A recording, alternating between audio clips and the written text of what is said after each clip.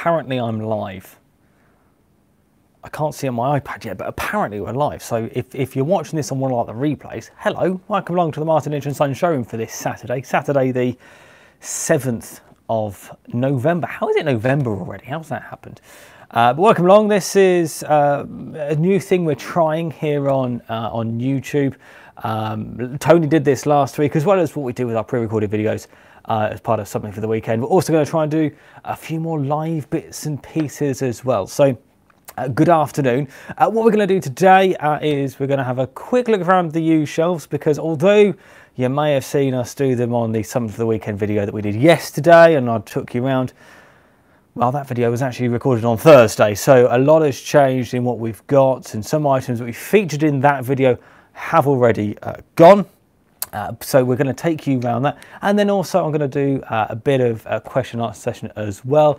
If you're with Tony for one of these that he did last week, he went on for about 45 minutes. I don't intend to go on that long, but if you have any questions, feel free to ask away, and I'm going to answer. Hopefully, if you've got any questions about anything that we do give me a call, and I'll do leave a comment, and I will do my absolute level best to answer. I hope you can hear me. If you can't, please shout. I'm wearing one of these clever microphones that apparently works magically into my phone. I don't really understand how it works, so if you can hear me, can someone just give me a big thumbs up? That would be excellent. Right, it's a one-person operation today. It's all me. We've got some of the other guys down the other end answering the phones and things like that, so I've escaped up this end of the showroom.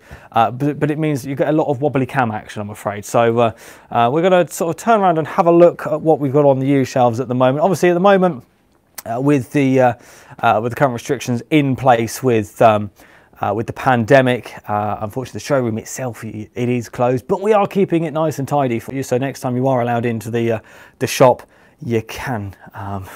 When you can't able to get into the shop even, it will look nice and neat for you. So see, there are a few changes to on our used shelves and what you saw on yesterday with our Something for the Weekend video. I have to say that a couple of the items you may see on the shelves have actually sold on the website already. They just haven't yet been picked and packed. That TS2000X there, for instance, has already been sold, and that Metro Power FX775 has also gone as well. But we've got some new items that I need to mention to you. I want to mention, so you may have seen, I think in a couple of weekends ago, we mentioned this communication receiver from Lynch, the DXR8E.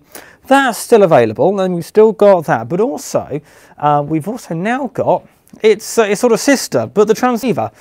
Same money, it's got a few marks in it, that's why we're doing it for the same price at £399.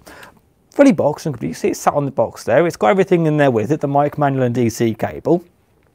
And 100 watts out on HF up to 10 meters. It, unlike a lot of other,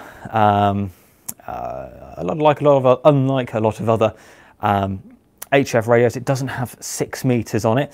What else we've got on the shelves that's new that has come out today? Well, we've got an FT991 just sat there. That one is just been put out today and is now listed on the website as well. This one is supplied with the microphone and DC cable in a very good condition. I have to say that my colleague John has done a stellar job in cleaning it up. It had a few, well, it was grubby, to be honest with you, when before he started. It now looks absolutely fine. I'm trying my best.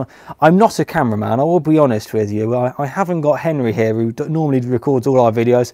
I'm far too used to just sort of standing behind the camera when he's doing this bit and not being too involved. But there you go, that's the 991 just sat there.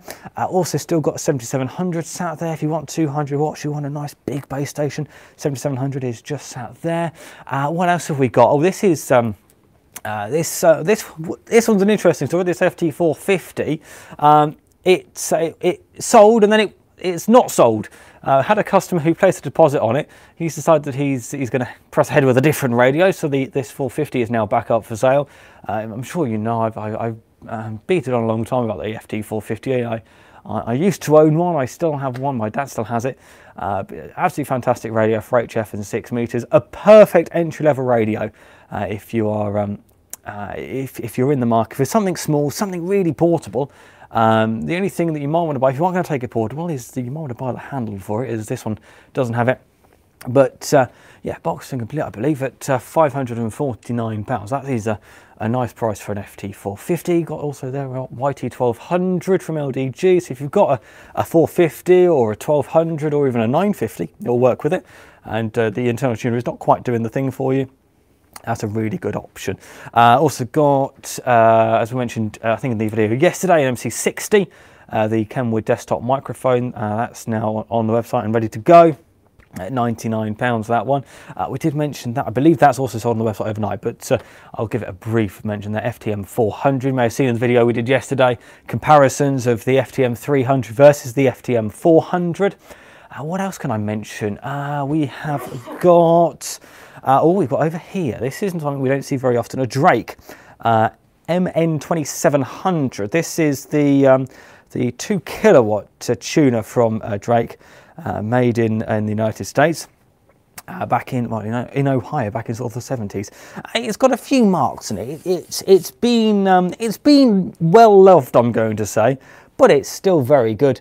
It's in a really nice condition. Obviously been tested thoroughly by our workshop. Apparently the MN2700 sold last night. I can't sold last night. I haven't put it on the website today, so it must have sold already. But there we go. That's there. What else have we got? An IC9100 just had up there, the fully loaded one. Give us a call. I'm sure we can do something on this one, to be honest with you. Fully boxed and complete. And this one, I say, it is fully loaded. So it has got the D-Star board in it. It's got the 23 SEMS unit in it. And it's also got both of the optional filters, the FL431 and the FL432. But it is in stock. It is absolutely boxed and complete with the mic mount and DC cable. Just $19.99 listed for. So give us a call. I'm sure we can do something on that. I've got just an 818 just sat there. A lovely little 6 watts from Yaesu HF 62 and 70. Again, boxed and complete there. With I think it may even have the map. A lot of people ask for the maps. Oh, Martin's now just changed that to 529. Lovely. SR100 from Microsat. I don't know why John hasn't quite got out of the box, but I'll do that off camera in a minute. But it is pictured on the website. The 100 watt linear from Microsat for 2 meters. That's a nice buy as well. And I believe that is up at, let me just double check, yeah, £199, a really nice price. What else can I talk about? Not second hand, but brand new. These really nice SWR meters for HF, VHF, UHF, the RS502. Single needle display on that one.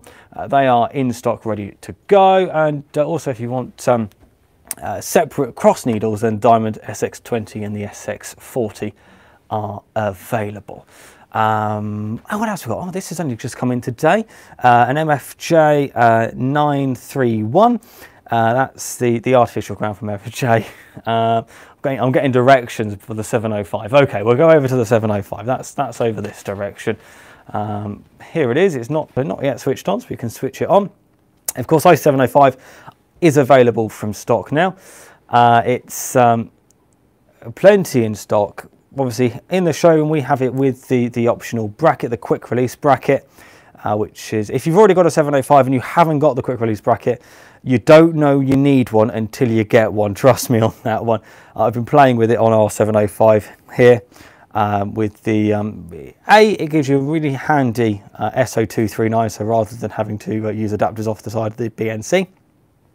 And also gives you a nice handy port for ground as well. So I know a lot of people are trying to use sort of handheld type antennas with the 705 and not getting very good results. And it doesn't surprise me, to be honest, because a handheld often uses the chassis of the handheld itself and you as a way of grounding the antenna.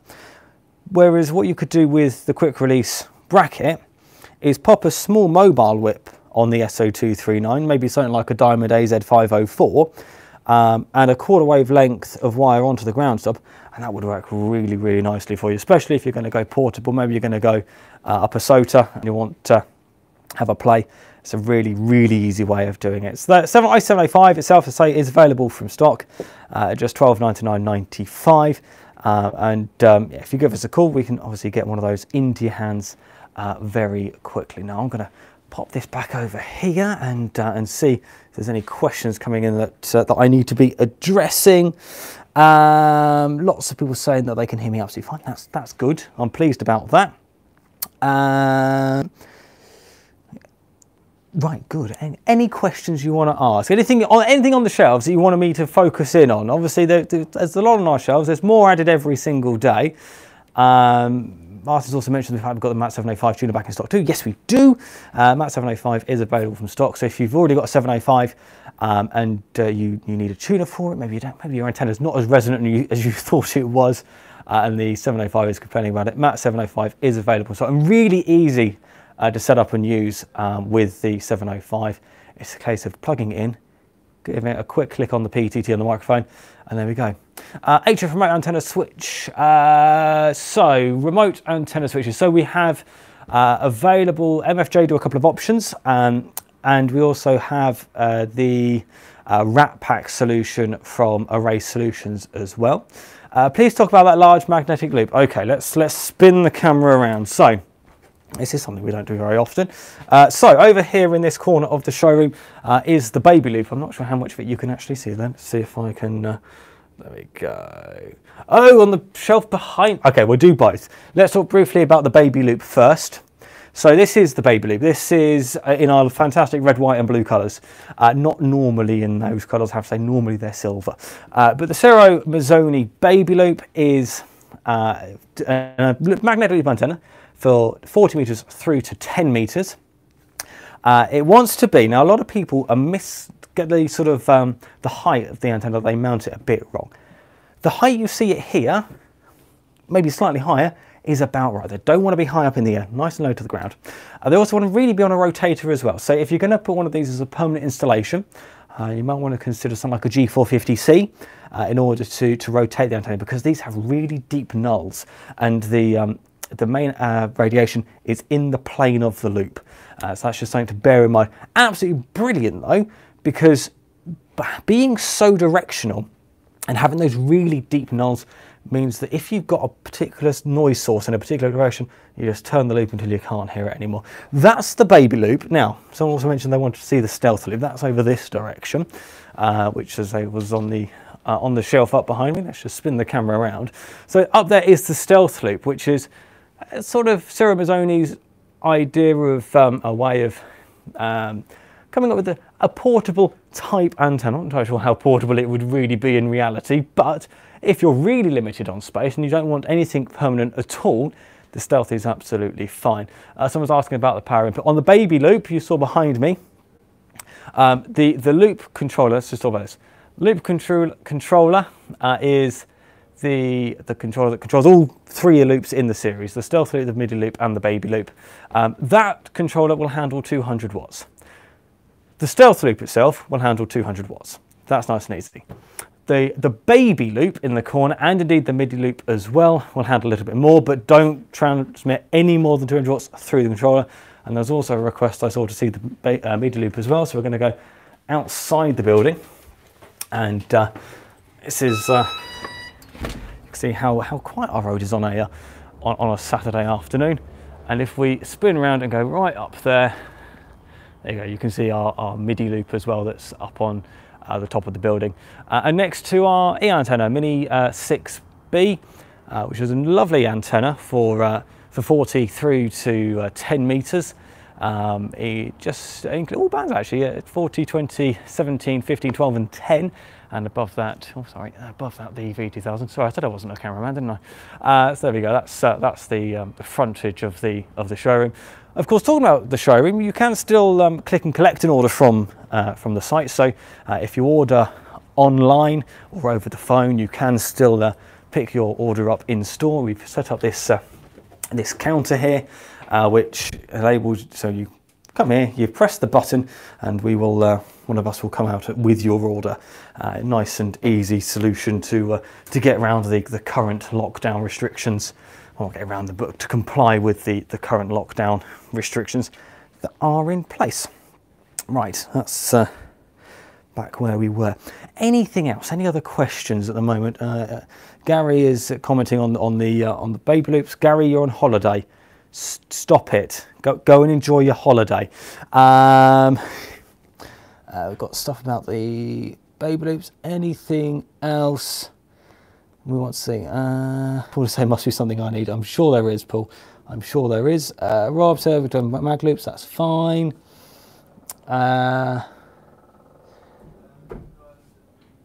Excellent. Well, I'm glad the audio is okay.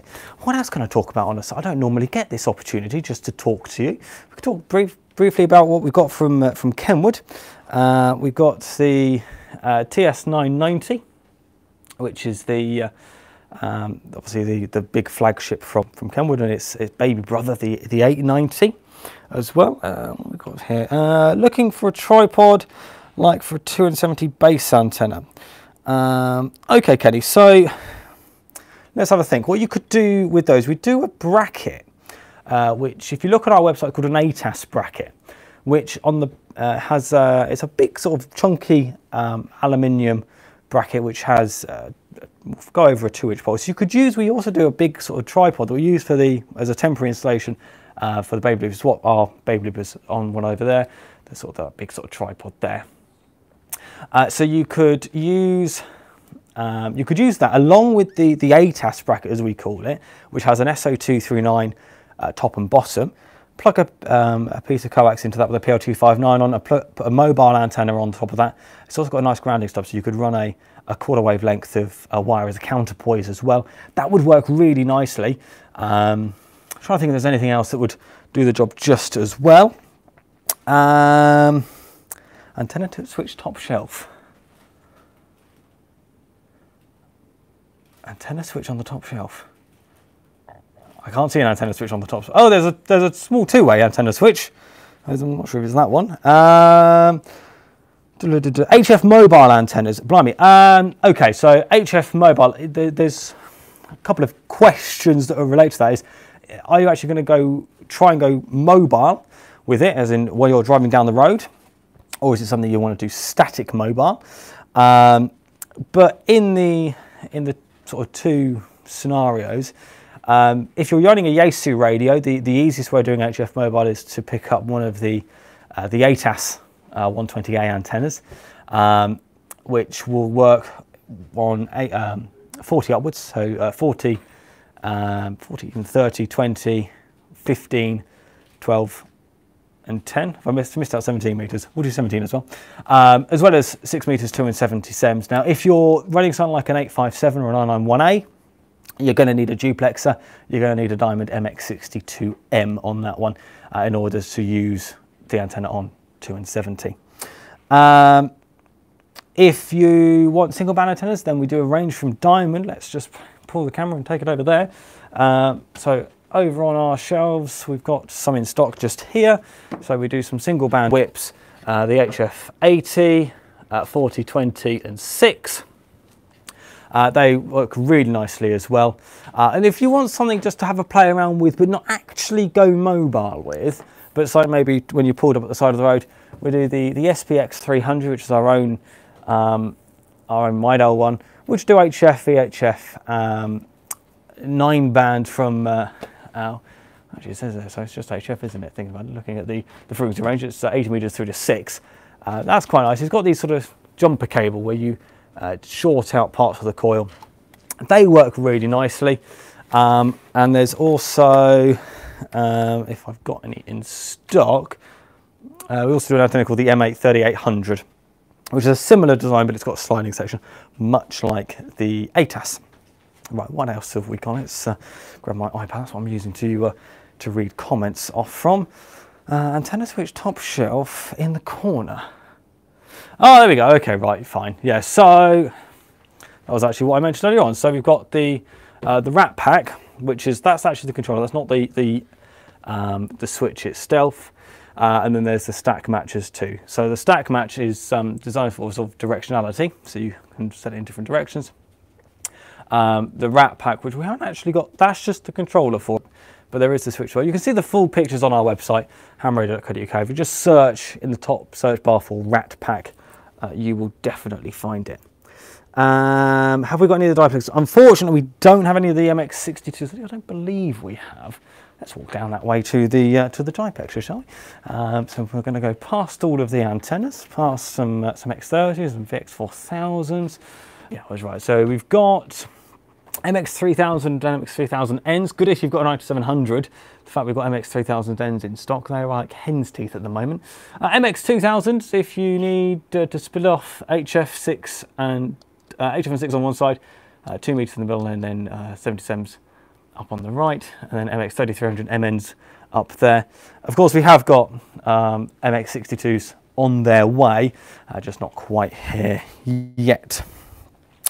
Anything for 11 meters. We do a lovely E-antenna delta loop for 11 meters, which will do the job very nicely. It's also designed for a number of other bands. You'll also work on 10 absolutely fine, and you'll persuade it down onto 12 and 15. But yeah, have a look on our website for the Delta 11, I think it's called, off the top of my head. Paul says that's 1.857. Yeah, so the MX62 will definitely be the one. If you've got an 857 or an 857D, which is what I have in my car with an ATAS, that works absolutely fine. Recommendations for an HF loft antenna. Depends on the size of the loft, to be honest with you. So I know a number of people who try magnetic loops in the loft. You might be able to use a stealth loop in the loft, to be honest with you. That would probably work quite nicely if you've got some nice free space around it. Alternatively, simple wire antennas. If you've got enough room in the loft, you could try running sort of a shortened doublet, or you could run an end fed. We do a number of 9-to-1 ununs we do one from LDG, which is just over £30, which is an RU91. That will do the trick, and a random length of wire. Or if you can get a half wave length on the lowest band you want to operate, we've started doing a 49-to-1 end-fed half-wave transformer. If you watched the video that we put out yesterday, Richard, my colleague, did a nice segment on the 49-to-1, and I used one. I actually bought one from Martin in order to use on the CQ Worldwide contest a couple of weeks ago. I used one of those with a vertical, one of the DX Commander vertical poles with a bit of wire up the side of it, taped to the side, and that worked very well indeed. What else we got? What do I need to use an ATAS 120 in the loft? You would struggle to use an ATAS 120 in the loft, I'll be honest with you. Technically it is possible.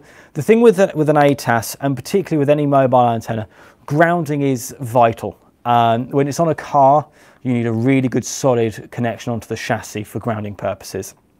I can tell you from experience, my ATAS, I've still not got it right. My ATAS does not want to tune on my car on 20 meters when it's raining. I've not worked out 40, absolutely fine all the time. 20, it has issues with it. So that's something to bear in mind. So if you could give it a good ground plane in the loft, it would technically work. But if you could get something, you know, an ATAS is very much a compromise for space. It really is. Hence why it's designed as a mobile antenna. So if you can get a little bit more wire up in the loft and something that's be a little bit more naturally resonant, that was going to work a little bit better for you. I use ATAS Meccano, it's very well than Earth. Yep, that absolutely. So ATAS, I have to say, a lot of people say that the ATAS, a lot of people have issues with ATAS, and in fact a lot of people have issues with screwdriver antennas. ATAS is not the only one, of course. There's also things like the tar heel, which we do as well. But with mobile installations, and I think there's probably a good series of videos in this as well about how to do HF mobile effectively. It is all in the grounding. It is all in getting that good ground onto the vehicle chassis, and that's something you've got to do. Thinking of getting a Diamond A1430S7 dual band. Are they suitable for, I think it's supposed to be a small space, and what kind of rotator? Small rotator would be absolutely fine. G450 would probably be overkill, to be honest, but that's a lightweight rotator that we've got. That would do the trick absolutely fine. 23 SEMS directional antenna. Watch this space. Do you honestly deserve a medal for doing this? No, I don't. Right, anything else? Any other questions we've got here? I'm just going back through. I don't think so. Looking at that. Excellent. Anything else you want to see? We're in the showroom. We've got everything at our disposal. Anything else that you want to see? This is guided by you. Anyone saying a pint? I'd love one. Can I have a nice pale ale, please? That'll do me absolutely down to the T. Because tell you what, if someone could present me at Newark next year a pint as we arrive, that's a challenge. If you can do that, that'd be amazing. Right, I think we'll call it there for the day. Last, any questions? Gary's asking, is his desk covered in boxes? I mean, define covered, Gary. There are some. It's not covered. Do you have any Kenwood 990 in stock secondhand? Unfortunately not at present, but do keep your eyes on our website, hamradio.co.uk/used, or if you give me an email, just jonathan@hamradio.co.uk. I can add you to my little black book and let you know as and when. Wire antennas.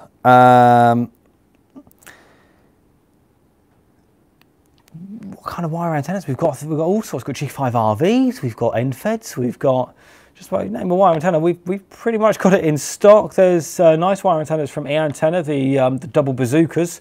They're really nice. What else? Not mention. I'd kill myself if I didn't mention these guys. Let's come this way, and it's to give Gary an opportunity to have a look at his desk. But we've got the DX series from Alpha Delta.